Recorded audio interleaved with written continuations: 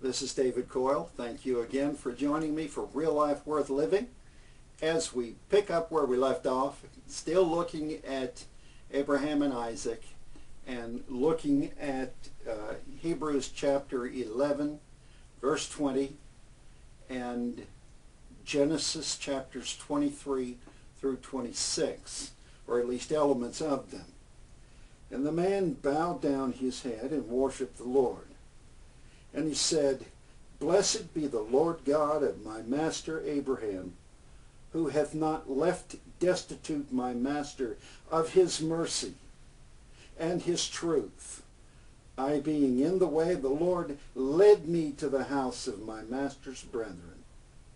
And the damsel ran and told them of her mother's house these things. And Rebekah had a brother, don't they always? And his name was Laban. And Laban ran out unto the man unto the well. And that the prayer that was offered so that he would be able to identify the woman by the servant of the landholder, Abraham, was honored. And God led him not only to the household of Abraham's brethren, but to the very woman. And even before the man had finished praying his prayer of faith, praying in the will of God, praying according to the instructions of his master, God answered his prayer in such a manner that he could not possibly miss it. That even he had to understand that his master's God had come through fully and completely as he promised he would. He kept his promises and he honored his master's promise and instruction and brought him to the place where he could, as we saw last time, an agreement was made for Rebekah to be taken by the servant back to Isaac to be his wife. And Rebekah becomes a very important element in this whole picture of faith, as we shall see.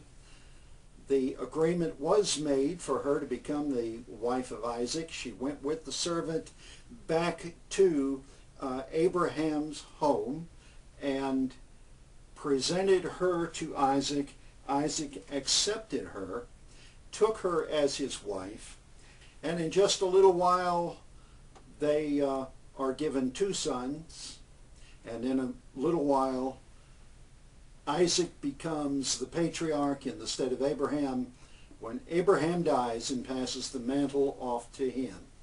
And then it is his responsibility to keep that blessing and that promise intact through his sons so it can be passed on through them or through one of them to a son of God's choosing, as we said, on down through the steps of time until we get to the Lord Jesus Christ, who is the one who is indicated in that blessing, who is the one who is the architect of that blessing, of the city of God, of the kingdom of God, and the King for whom we await to establish his presence in his eternal kingdom and draw us with him into that kingdom. We have a very sketchy picture of what that kingdom will look like, how it'll operate, but at that time we'll know, for we will be present with him as the bride of the Son of God. Isaac accepted the bride that the servant brought for him to consider to be his wife.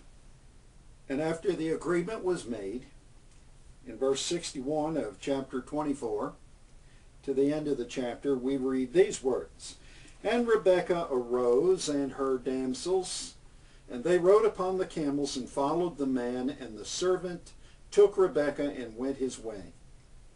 And Isaac came from the way of the well of Lahairoi, for he dwelt in the south country. And Isaac went out to meditate in the field at the eventide, and he lifted up his eyes and saw, and behold, the camels were coming. And Rebekah lifted up her eyes, and when she saw Isaac, she lighted off the camel. For she had said unto the servant, What man is this that walketh in the field to meet us? And the servant had said, It is my master. Therefore she took a veil and covered herself. And the servant told Isaac all things that he had done. And Isaac brought her into his mother Sarah's tent, and took Rebekah, and she became his wife, and he loved her. And Isaac was comforted after his mother's death. Well, as we see, her first mission was to bring comfort to the heart of Isaac, who was still mourning the death of his mother. He had come out into the field in the evening in order to meditate, that is, to spend time in fellowship and prayer with God the Father. And as he meditated there, then the answer to his prayer, the answer to Abraham's quest, the fulfillment of the journey of the servant with Rebekah, all came together. It all came to fruition in this one moment. And Rebekah had said, Who is the man who comes who walks toward us to greet us? And the servant said, That is my master, that is Isaac. He is the son of my master Abraham, the one for whom I fetched you to come and to be his wife. She lit from her camel. She sprang off of her camel and went to meet him. And he took her to be his wife from that time on, and she was his wife. She was the mother of his children, and that in and of itself is a step of faith. Another miracle in the line of the women in Abraham's family, required in order to make it known, in order to make sure that the promise of God could be kept. And he picked impossible situations by providing the women that he did, in order to make sure it is known that it is God who is fulfilling this promise. It is not a work of men. It is a spiritual work of God, a work that no man could possibly produce.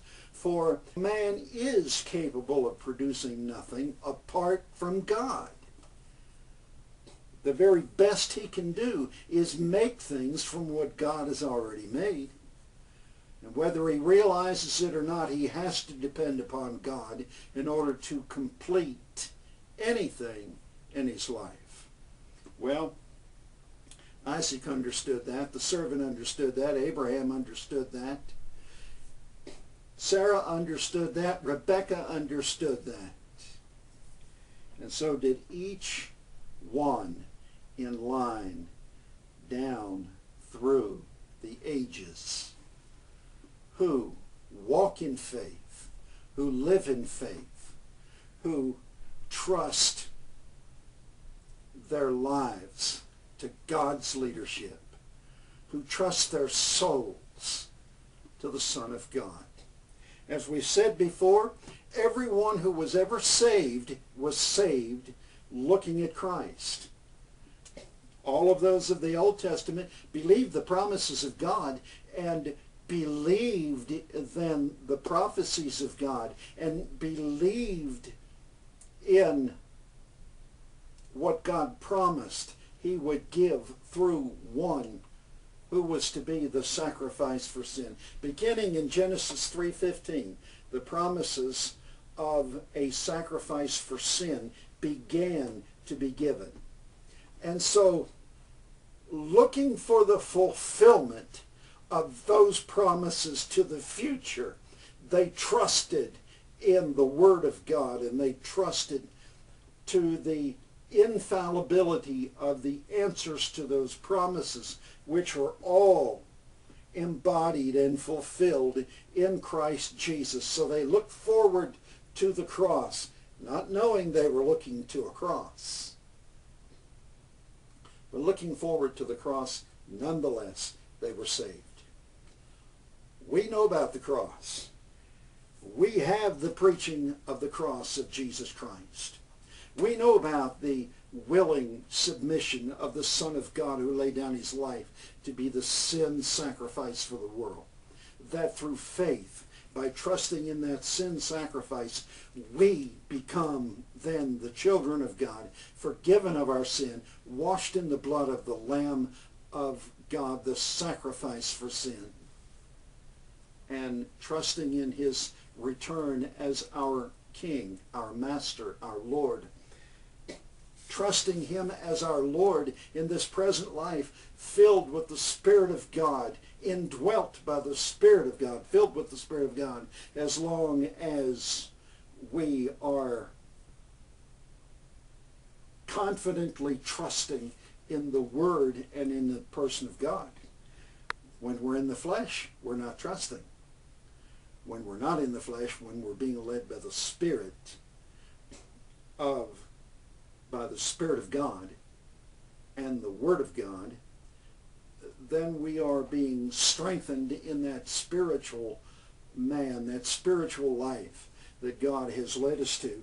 And then we become a blessing to God and to mankind, to one another, to each other. And that's what God has for us. That's what he wants for us. That's his plan and purpose for our lives. Isaac was 40 years old when he married Rebekah. Verse 20. Let me give it to you this way. Start with verse 19. And these are the generations of Isaac, Abraham's son. Abraham begat Isaac. And Isaac was 40 years old when he took Rebekah to wife, the daughter of Bethuel, the Syrian, of Padan Aram, the sister of Laban, the Syrian. And Isaac entreated the Lord for his wife because she was barren, and the Lord was entreated of him, and Rebekah, his wife, conceived.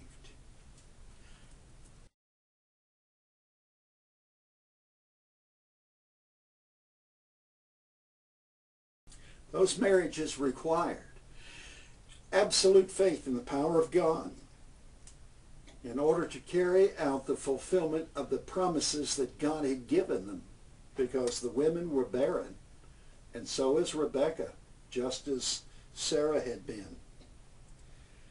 And Isaac entreated the Lord for his wife because she was barren, and the Lord was entreated of him, and Rebekah, his wife, conceived. Same thing happened with Sarah. Now you will notice here that he entreated for his wife that God would speak to her womb and allow her to become pregnant. There was no discourse here between the husband and wife over a period of years, looking hopelessly and without trust and without faith, and leaving God out of the equation, where they sought to answer God's promise through the flesh, through their own actions. And of course God wasn't pleased in that, and God did finally, at the right time, in the right place, for the right reason, give them a son. That son was Isaac. He was the son of promise. He was the inheritor of the blessings of God through Abraham, and the one who would pass them on to his progeny. Now, we'll have to pick up here next time.